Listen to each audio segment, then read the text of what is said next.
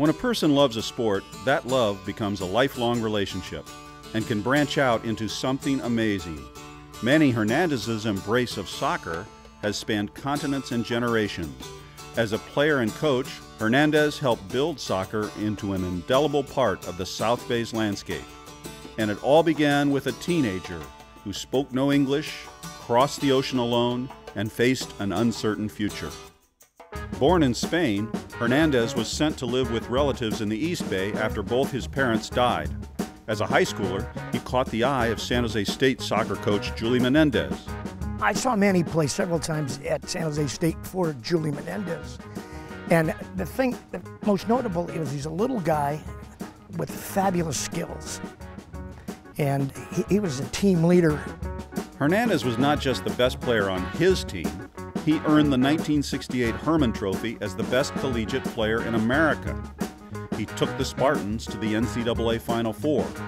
And in 1972, by then an American citizen, he joined the national team and scored crucial goals as the USA advanced to the Olympic Games for the first time in 12 years.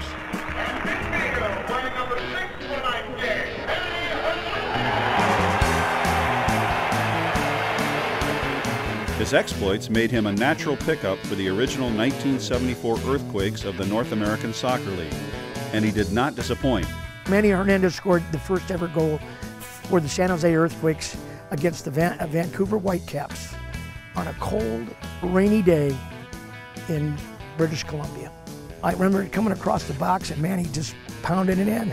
Hernandez was only 5'3" tall, but huge in work ethic and knowledge. So it came as no surprise that after retiring as a professional player, he became a coach.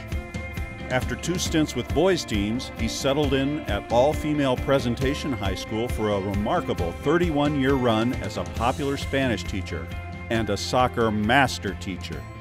He guided his pupils to 17 league championships and 8 Central Coast Section titles.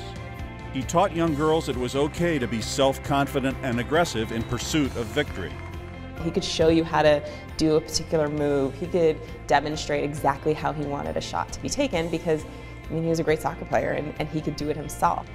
When we would scrimmage and everything at the end of practice, you always wanted to be on his team because we were going to play until his team won the game. For much of the Hernandez era at Presentation, the school did not even have its own soccer field. But year after year, Hernandez helped develop some of the best players in the South Bay, including 2 Olympic medal-winning members of the USA national team. When other teams saw Presentation on the schedule, they knew that they were going up against a tough, well-organized, talented team who played with a lot of attacking flair. And when I think about Manny, that's his personality. Hernandez had several opportunities to coach at the university level, but he always remained loyal to Presentation. And in turn, the school loved him back by finally acquiring land for a campus soccer field, Manny Hernandez Field.